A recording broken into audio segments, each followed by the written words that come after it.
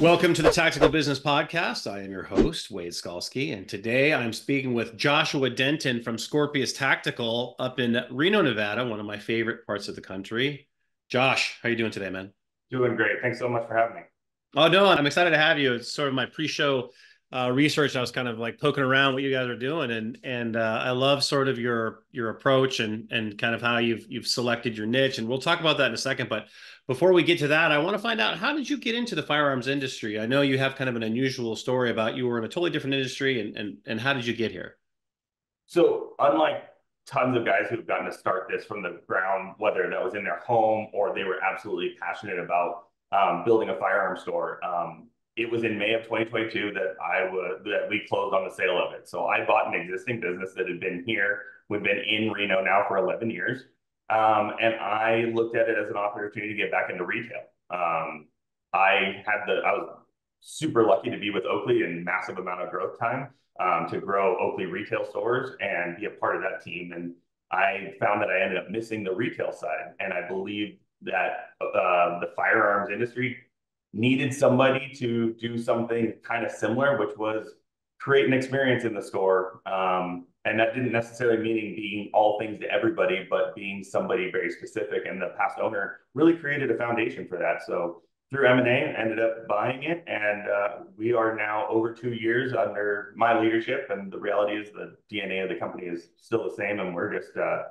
focusing on the things that we're really good at. So Yeah, no, I love talking to people because there is that sort of, okay, are you going to build from the ground up, right? Like out of your garage and just learn every single thing you can, or are you going to buy an existing business and then bring a different skill set to maybe a more traditional skill set in terms of from the business side to firearms?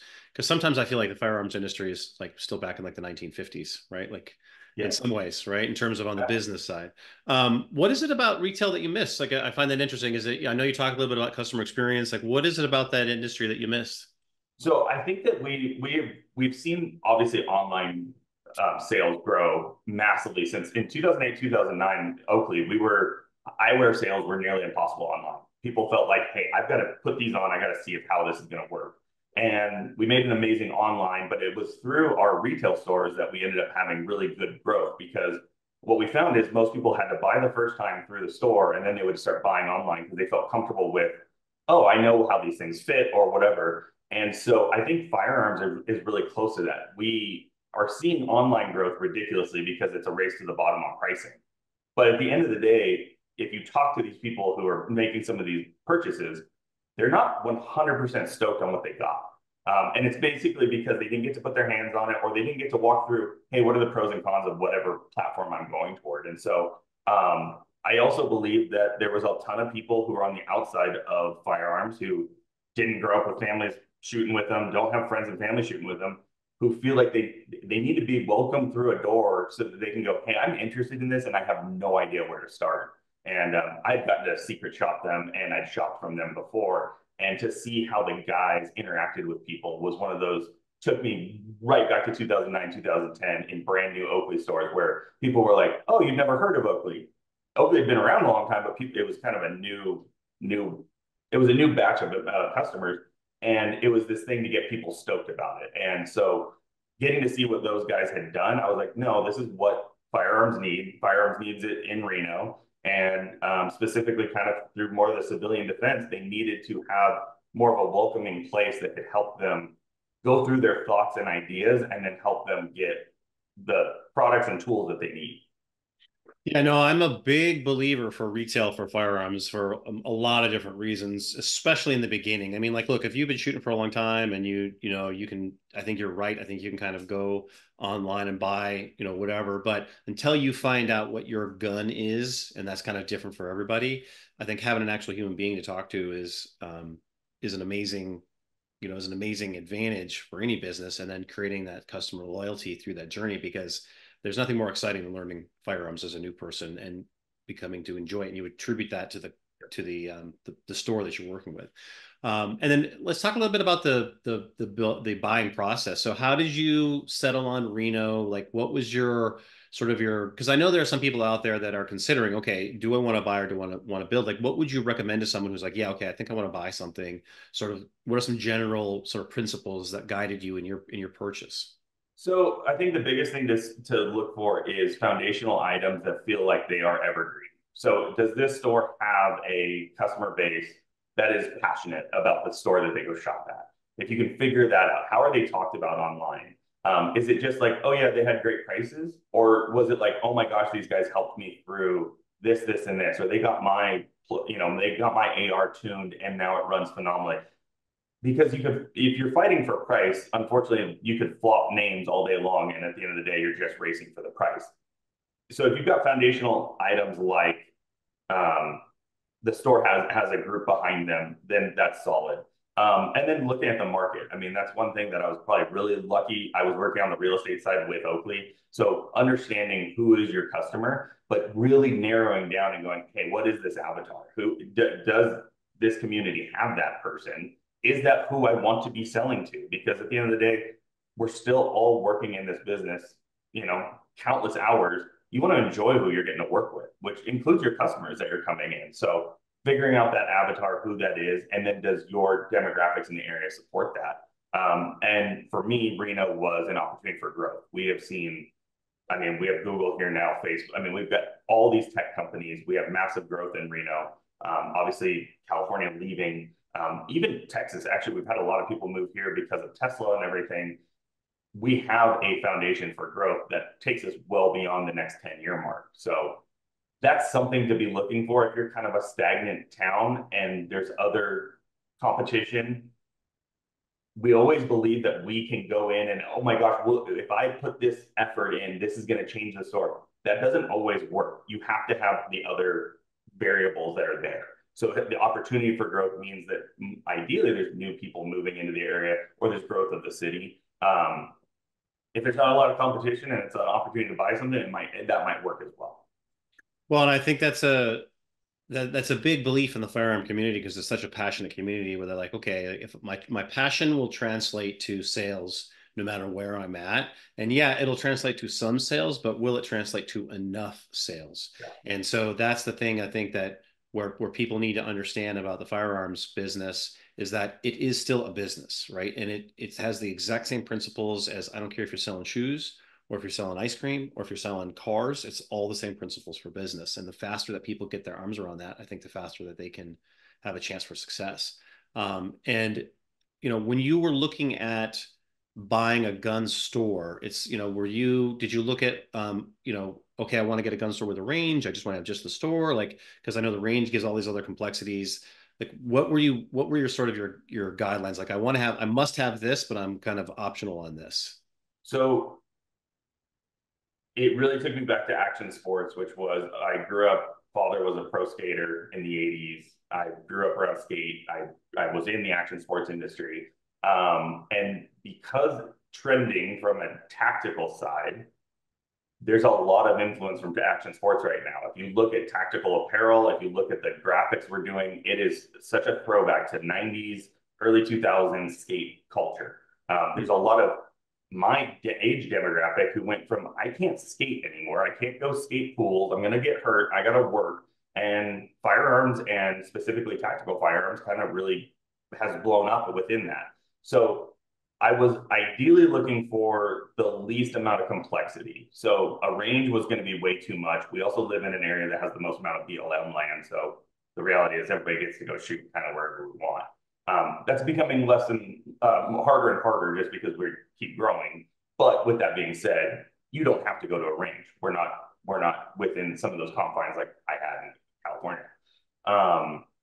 But I was looking for something that could be passionate in the cultural side of it, not just like, oh yeah, we sell guns. It was more of the entire lifestyle process of it. So we probably have the least amount of firearms on the wall of any shop, but the majority of the store also has all the tactical gear. We have all the medical. We have all those things that are really specifically within tactical. And so when I was actually looking at retail as a whole. I was looking at a couple skate shops. I was looking at all kinds of things. And it was through a meeting that the owner was just like, gosh, I wish you would have been with me 10 years ago. You have a vision for what I wanted to do. but I'm burnt out. And I was like, huh, that's weird how this all came together. I wasn't necessarily thinking firearms, but had been involved. And I was like, huh. So that was almost a year before we even really started talking. And so it kind of became my idea that, oh, my demographic, my age, everything is kind of getting into this. What if we had an amazing place where you didn't have to just do YouTube research? You could go in, talk shop, just like we did at skate shops, like, oh, these new trucks, these new wheels. Well, now we're talking about, hey, this suppressor, this new handguard, whatever it is. And it's so similar. It was like I couldn't help but go this way. I find that's really interesting. I've actually never heard anyone kind of reference that 90s skate culture and and say that's what the trend is now. Walk me through that a little bit. So if I hear you correctly, what you're saying is that like the graphics and the sort of the vibe is Yeah. now going from, 1911 FUD gun to skate park kind of, right? Like Oh, no, in on the 100%. You've got brands like, Horde Observation Group or Fog or countless other night vision brands, and they're all doing the what we did in the 90s, which was knock off a logo and make it look like yours, but it's your brand. So, like, there's a company called Valley who does tactical gear, and they made it look like Folgers.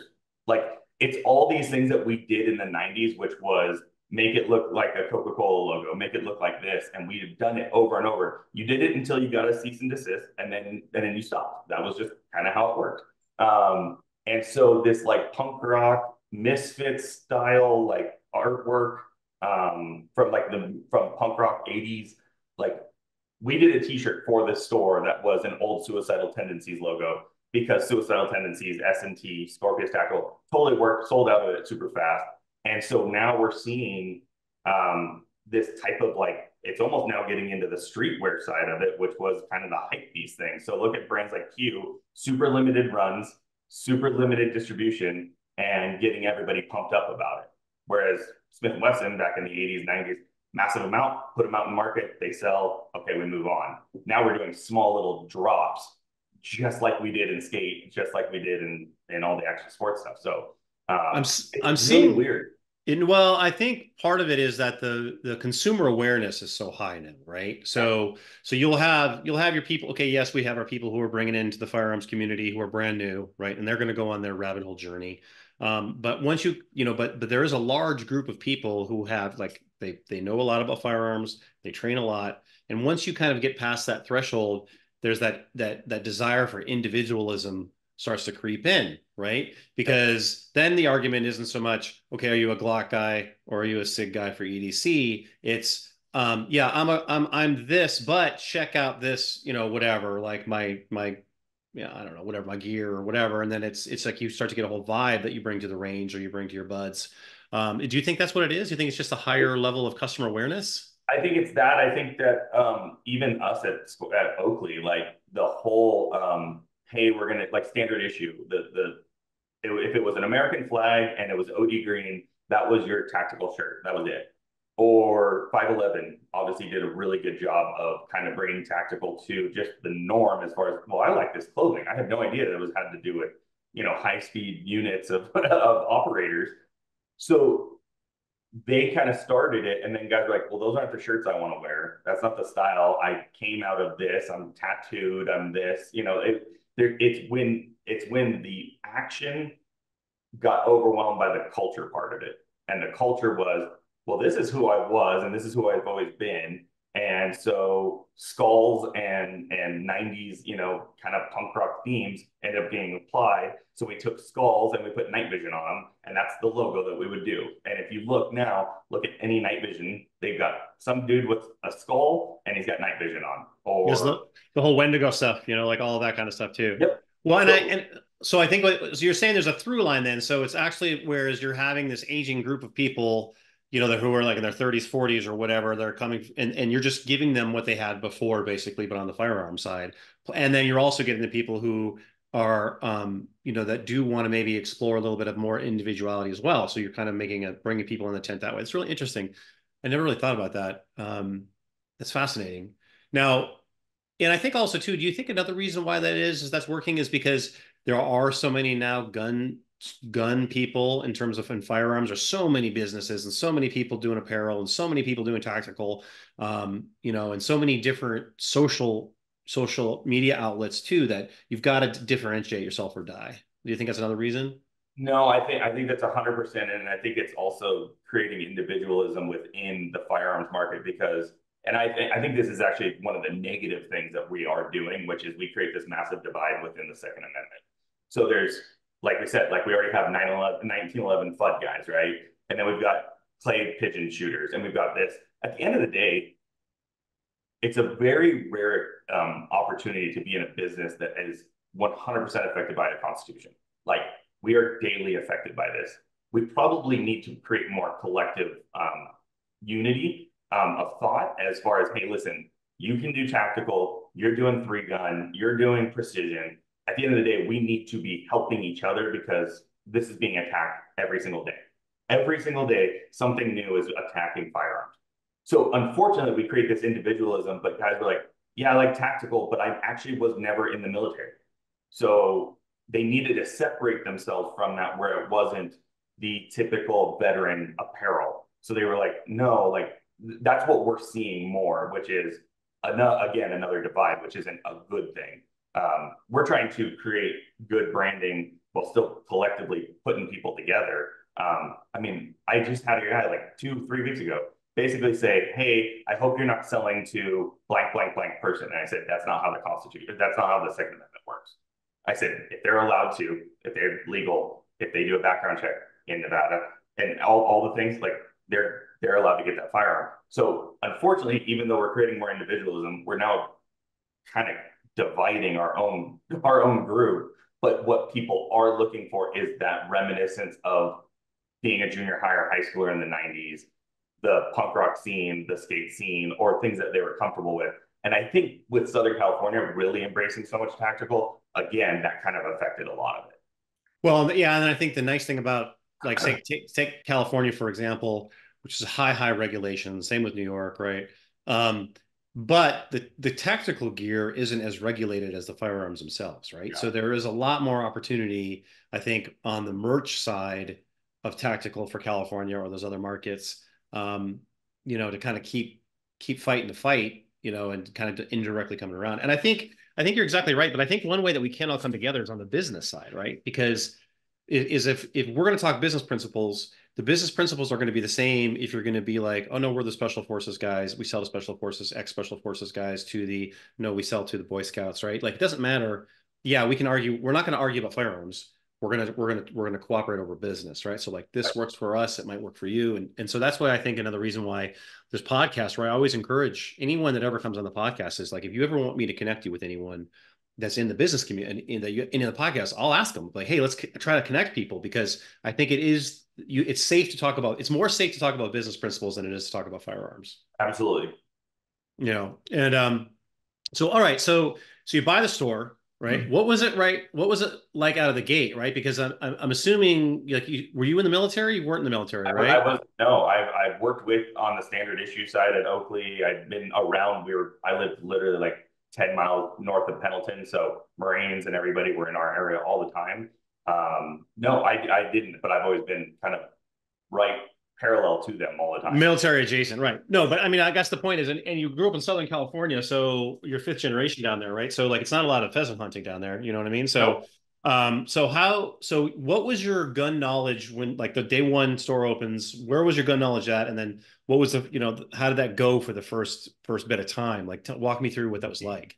it was probably a realization that you feel as though you have this knowledge. And it's like, hey, I'm ahead of these people because we have baselines all around us, right? Like firearms, I kind of took what my dad had taught me and my grandfather, and then others around me, and I went a little bit farther.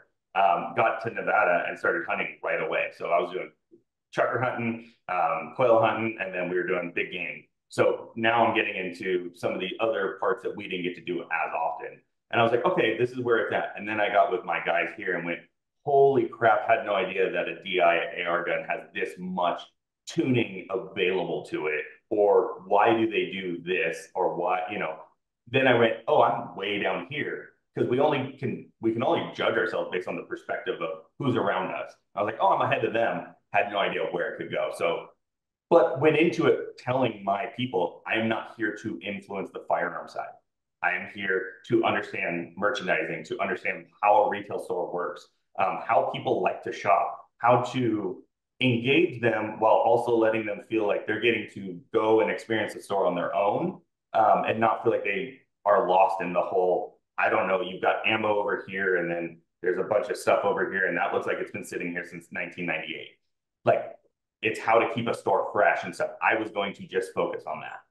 Well, and I think this is really important because you even in the beginning of the interview, you said, when you were talking to the original owner, he's like, you have a vision for what I wanted to do, but I got burnt out, right? Well, he got burnt out because he didn't have the knowledge that you have and the experience that you have. So when you can put those two things together, right? Like you may have a lot of firearms knowledge, way more than me in terms of when if you keep the people who came in, but you're bringing all this new business knowledge, which can really be a force multiplier for the economic side of the store.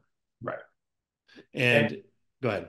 and I was encouraged by my guys. I was like, hey, listen, like I know this is going to feel really uncomfortable because we're going to be talking about things that we're probably not consistently talked about or talked about at all. I said, but this is a time for you guys to influence this store to feel like you're part of it. Not just feel like you're part of it, be a part of it. I go, too often owners are, this is my vision, either get in line or get out of it. But the reality is we need people to have this vision together. And my perspective could be completely wrong. And I've got a couple different age groups within my team, and they give me different perspectives that allows for us to shape this to ideally be as best as we can to as many as possible, while still understanding that we are a very niche boutique kind of shop. We're not everybody's shop. And so they really helped shape that while also giving the biggest thing that we came together on is that everything we do is good, better, best. We have good options, better options, and best options, which does mean that sometimes there's some budget items and there's some things that are just expensive. But our whole thing was to make people not feel like they walk in and go, I can't afford you. This is way beyond me, and walk out. It's for people to go, I had no idea there's so many options available for us, and you guys were willing to help us.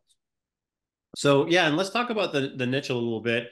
Um, but before we do that, so did the store have the identity? Did you keep the identity of the store, or did you go for a different niche when you came in?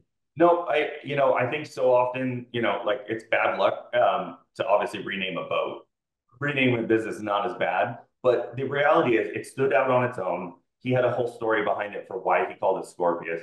I'll be honest, from a search engine optimization standpoint, I couldn't, being Alpha Bravo tactical would not help us anyway. So Scorpius stood out. It was a good logo. It was good branding. We're kind of going through some evolution of like some of the brand stuff now, but I was going to wait 2 years before I did that. And at the end of the day, look at Bud's Guns exists, right? And it's just a standard name and it does great. So the reality is the people behind the brand are what makes the name. The name doesn't make us. So that's kind of how my whole concept was with it. Well, yeah, and I write for the firearms industry, and I write SEO stuff for people, and the one thing that I've discovered is that if you do have a little differentiation, it's actually better for you because the way that AI is going, it's aggregating all of those very like tactical sounding names together into like one thing, and so it's actually easier to stand out if you have a little bit different of a brand, and that brand identity that you're talking about. I think it's easier to do that transition from, okay, we're going to take some chances with some 90s skate approaches, right? Whereas if you're like, we're alpha male tactical or whatever, it's like, it's a little harder to do that. So let's talk a little bit about the niche that you're in. Like, I know that you have like a little bubble you like to stay in. Like, what would you define that bubble as? Who is your perfect, you talked about avatar. Who's your perfect avatar for your store? So, I mean, you got to give a lot of respect to Lucas Botkin and T-Rex Arms. The whole idea of civilian defense. So civilian defense is this idea that we have all the stuff that people sometimes from the outside are like, you shouldn't have that. The reality is we have every right to have it. And going all the way back to founding fathers, I mean, they were like, no, cannons and a whole Navy. We don't care. This is what we should have. We need a defender zone. So we have this amazing kind of dichotomy of that we support all of our local sheriff and our local PD. We've got SWAT teams and stuff that shop with us. We've got all the gear, the new gear that they're like, hey, I'm needing better pouches. Like we've been partnered with STAC for a very long time.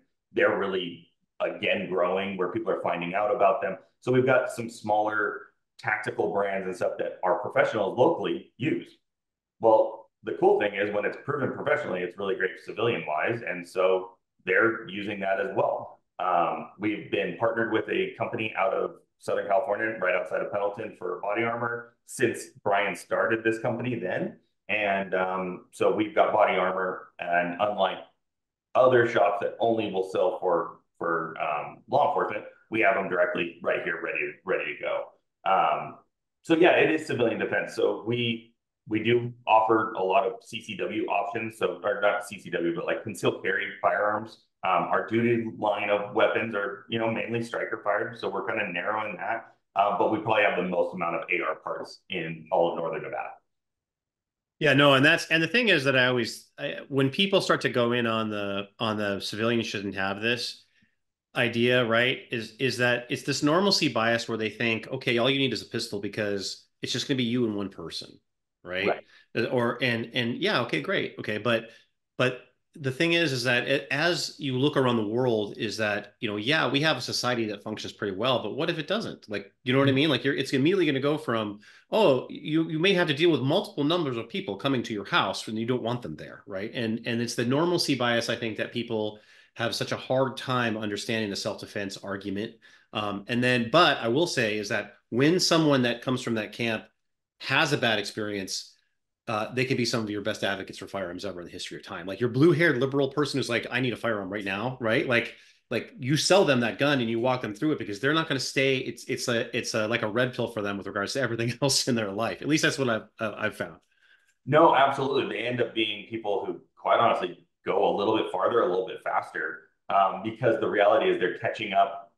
Some of us probably take it for granted that we're like, oh no, self-defense is our right. We have this. And then there's others who are like, oh, I went through a situation and now I know that I need self-defense. Some of us have been lucky enough to not have to ever be involved in anything or witnessed anything or felt that uncomfortable. The civilian defense side is one of those things, like the worst thing that we can do as a country is we keep thinking that our peace is guaranteed. We think it's guaranteed, and nothing is guaranteed at all.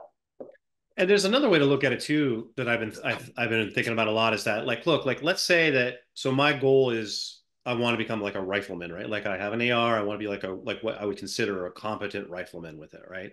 And I'm a civilian, I've never been in the military, and maybe I never have to use it. But if I teach that to my son, maybe he never has to use it. But somewhere down the line, somebody's going to have to use it, Yeah. right? It may be 6 generations from now, but somebody somewhere down the line is going to have to use it. And that is part of the American culture. Like, firearms from the beginning of America was built on firearms. And I think that is something we don't want to lose sight of. And the tactical side of it is just a really fancy way of saying is like, oh, it's like be the most competent you can be. Yep.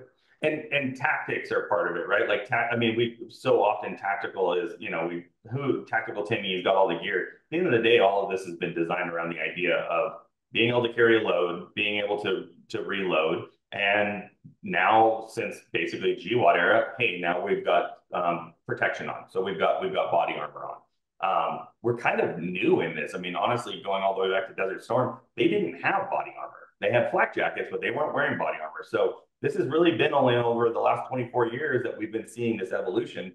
And because of civilian involvement, we've seen these products improve so well. It's not just the military doesn't drive it. It's really civilian use. It's like, hey, we came up with a better way to do this. We started, mounting optics higher for night vision. It's been a collaborative. So we always draw this line of like, oh, there's military, then there's civilian. And yet the reality is they're completely benefiting from each other. Well, and just the advances in body armor are ridiculous, right? So, Like, if you go for just if you want to go on the plate side and say I'm going to have a plate carrier, okay, great, just get the plates, or you're going to go more on the, I'm going to get the actual like, not a flak jacket, but like the actual everything's pre-made, just throw that bad boy on and Velcro it on, the plates are already sewn in there. So I don't even know what you would call that, but um just the survivability of someone in what would be considered crappy plates, now is 10 times better than it was 10 years ago. yeah, oh, absolutely. And unfortunately, the reality is from a military or from a country defense and all everything. So our plates keep getting better and better, and now we have involvement of ballistics and fire and ammunition. So it's this thing that keeps pushing each other forward. Well, and that's a great thing about firearms is that there's in a shop like yours, right? Is that your shop, someone can go as deep as they want, Yes. right? And that's the thing that I think that was what's great about brick and mortar stores that kind of take the approach that you take is that it's like, look, if you want to go deep on the tactical, you're in the right place with you guys. And I love that you have the medical side too, because I think that's always very overlooked is that, if you're going to get in a gunfight, chances are you're going to need to know what you're doing with the medical. Yeah, and quite honestly, I think that I don't know why it's culturally it's always been this like, oh, I have a first aid kit. And okay, well, they have Band-Aids, Neosporin, and some like aspirin. We almost were like, well, I've never been medically trained. I shouldn't know how to do these things. Quite honestly, the stuff that we're doing from a medical side on this is archaic. It is very crude. I mean, this is, hey, just cut blood off from coming out of you, out of this part of the limb, from tourniquet side. So the reality is, I think we have to be welcoming to be like, hey, listen, you can be medically trained and not be a medical professional. You do not have to have been an EMT. You don't have to be all this. Now, there's certain things that obviously we're like, hey, that's for the professionals. That's, these are nasal pharyngeals and stuff like that. But a educated society who can help people is one of the greatest things on earth. But if we keep gatekeeping all of this knowledge from everybody, we're not as safe. And so the reality is, your kid, most likely a laceration is going to happen more often than a gunshot wound. But a laceration and proper tourniquet training and all that can save a life. We should be wanting to do that for our neighbors, for our family, and for our community.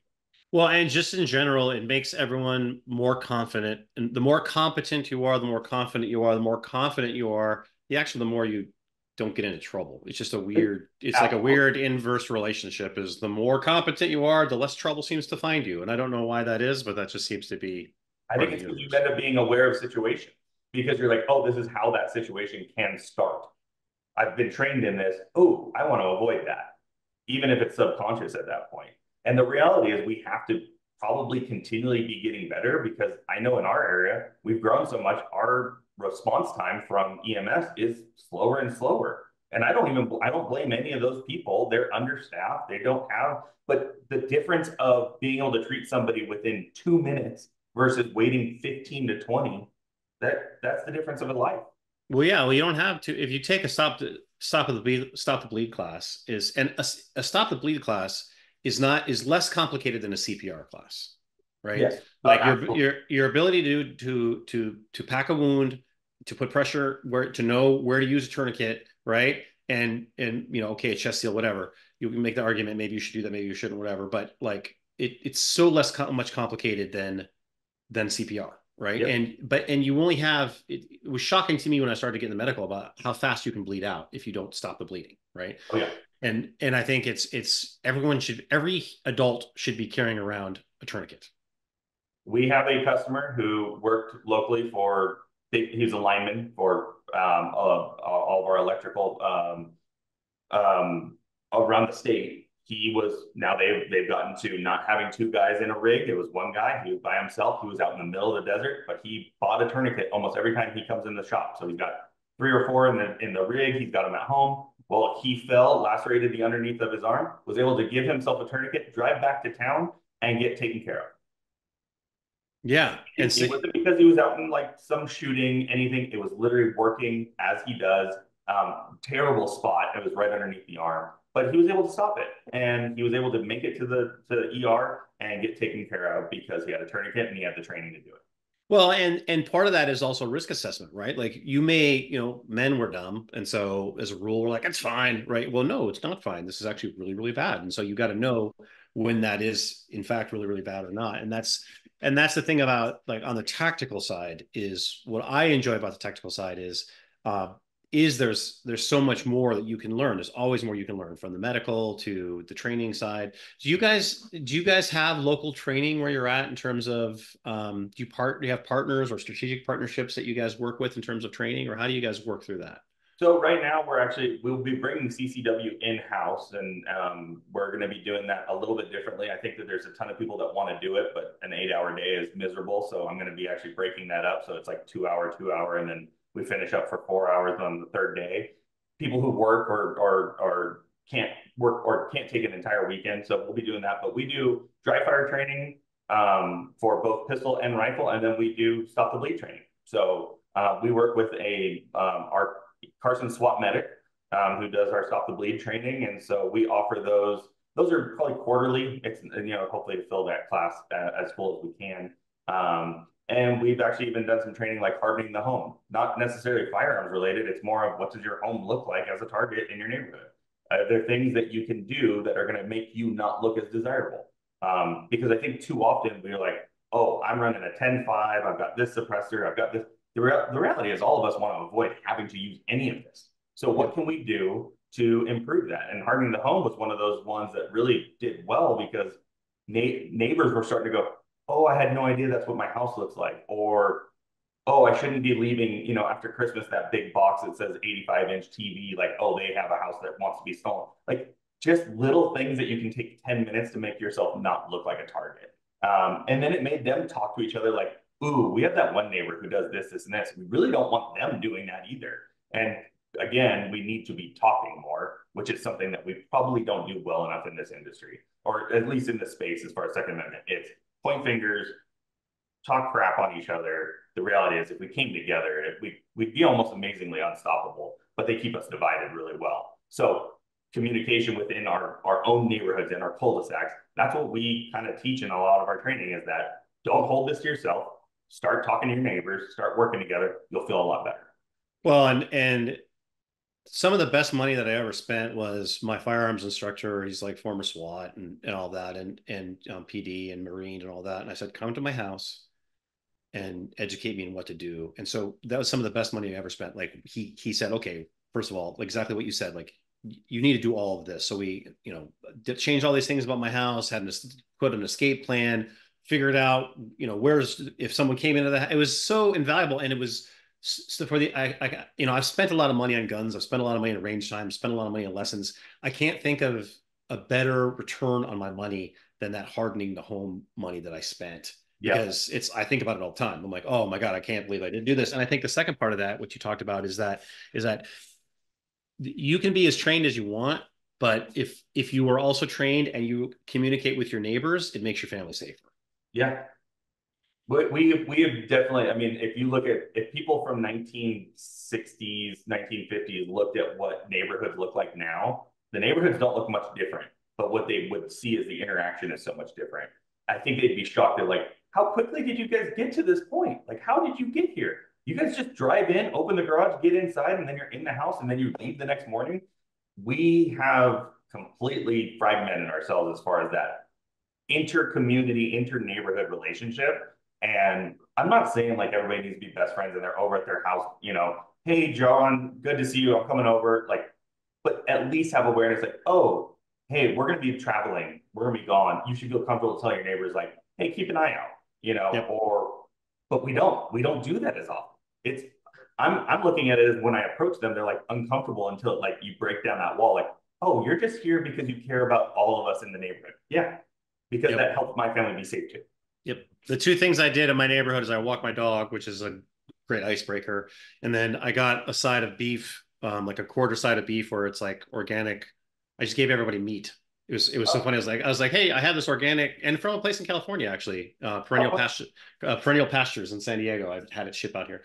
And you'd be shocked about how that breaks the ice in your neighborhood when you give people organic beef. Like they're like, oh, I have this great beef. And so now my neighbors are all, I'm gonna have a militia by the time it's all done, right? With so what founded you're on beef. saying is we're not far off from our old ancestors, which at the end of the day, as much technology can come our way, the reality is, whether it's food, small gift, and talk, we can actually still have all these relationships. It doesn't have to be through an app.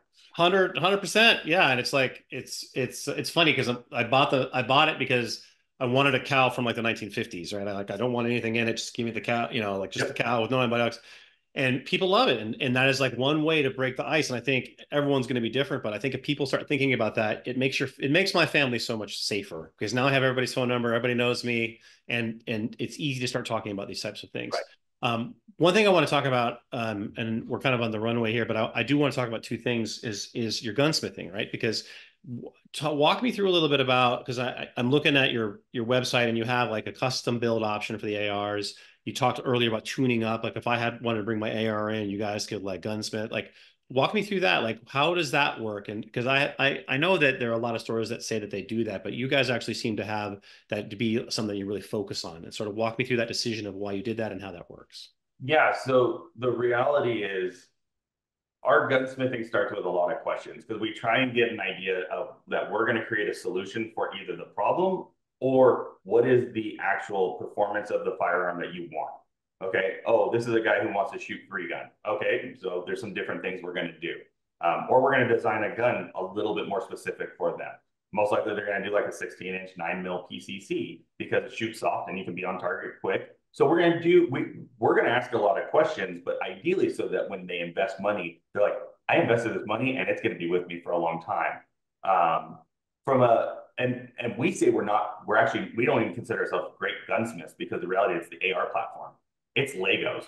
It's one of those things that is not like those amazing guys that are doing, rifle gunsmithing for hunters and hey, they're doing lathe. We are the most basic of gunsmiths. What we do is we look at combinations of parts to make them run the best that they possibly can. So we work within the buffer systems and springs as opposed to a lot of people change buffer weights. We change buffer springs through Springco just to tune that thing so that it's ejecting brass exactly where we want it. Oh, you're going to be running it suppressed. Okay, we need to look at we're going to be overgassing this thing. What do we need to do to improve that? We work with KAK Industries on they've got a downport BCG that shoots gas down into the mag so that you're not getting gassed out. Trigger. Okay, are you shooting like if you're really used to a traditional mil spec, a single stage is going to be great, but here's what a two stage can do for you. Or you bought a gun and it was off the wall, and we won't go into brands, but certain brands just come ridiculously overgassed. We're going to fix it so that the longevity of the firearm lasts, as well as it's enjoyable to shoot. Because the worst thing is buying this cool gun that looks great in a photo and then go shoot it. You're like, that wasn't great. This other gun was great. Well, we want to make the enjoyment of shooting every time. That's what we go for. But we really ask a lot of questions because at the end of the day, we're all trying to solve a problem or we're trying to achieve something. And we can't get there with just our own ideas. Like we ask them and then start to dial it in. And then we try and work with them too, where sorry, you can't always spend, an extra, $1,500 on your firearm. Let's have a plan and we're going to do this month. And in the next couple months, we'll do this so that they feel like they can actually achieve it. Because the worst thing you can do to a customer is make them feel like they're not supposed to be here. They can't afford to be here. Okay, I'm all done with the sport. Well, yeah, and that's the cool thing about the AR platform is that there are things you can do with really high leverage piecemeal, Yeah. right? Like they may be Legos, but I spent 9 hours putting together an X-Wing fighter Lego with my son, made just out of Legos, and it looks like the real thing in the freaking movies. It's like ridiculous, right? So like Right. it just because the parts are interchangeable doesn't mean you can't make that into like the baddest S gun in the history of time, you know? Yep. And it's but and you don't have to do it all at once either, right? And No. that's the thing. And I think you touch on a really good point from the training side is that if your gun is fun to shoot, you're going to shoot it more and you're going to get better at it. Yep. So that is let's make it fun to shoot. Yeah, and if we can take your baseline skill set and you now shoot better because now the firearm's actually properly being handled in your hands and like you're staying in the optic longer, you're just going to be more excited about it. Like I tell customers all the time, if we got to the point where we never sold another new gun and all we were doing was rebarreling all your existing guns because you're shooting your guns out because you're going and training so much, I would be beside myself Oh yeah. because that would be the most epic thing ever that people don't get me wrong, we all enjoy getting new guns, but if it was like no, I'm really good and my setup is this, I got to put a new I just shot 20,000 rounds through this barrel over the last 2 years, I need a new barrel. That would be my ideal goal because that means that we're doing exactly what we're all in this for, which is becoming real experts at what as best we can. Well, and that person's going to be 10 times safer than the person who has 10 or 15 different types of guns and Yep. shoots all their different guns and is kind of okay, right? It's the Bruce Lee thing, right? Like I don't fear the man who knows 10,000 kicks. I know the man who's practiced one kick 10,000 times, right? Yep. Exactly. Um, All right, so kind of last question here. We're on the end, and then I want you to go through how can people find you and socials and all that. Is where do you what is your plan for the next like 2 to 5 years? Like where do you see Scorpius Tactical going, or where would you like it to go in the next couple of years? So in the next in the next 2 to 5 years, we're looking at some potential other opportunities for other locations. I honestly am working through a licensing model for this because FFLs are not a good franchise, just because of the license, because of how licensing needs to work. But to create an opportunity for people who are passionate about retail to have I'm not kidding, like literally the blueprints and everything of how to merchandise, how to lay this out and become so that they're not to allow for people to become business owners within firearms who maybe aren't the person who like built it from the ground up saying, I know 1911s, I know this, but they're really good retail business people because we need more of that across the country where people are like, I enjoy the experience of shopping. Most guys in firearms will never say like, I don't enjoy shopping. I don't like going shopping. Yes, you do.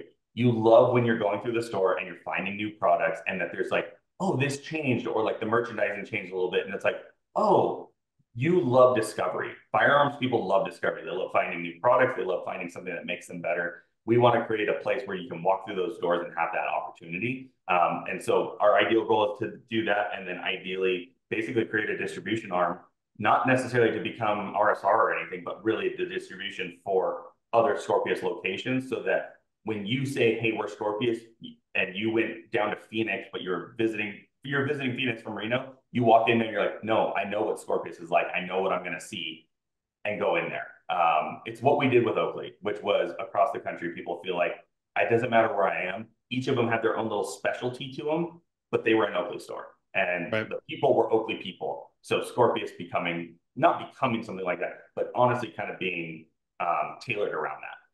Well, and I think that's awesome because, and we talked about it earlier, is that is the business side of firearms is the one area where every vertical of the tent can have common ground on.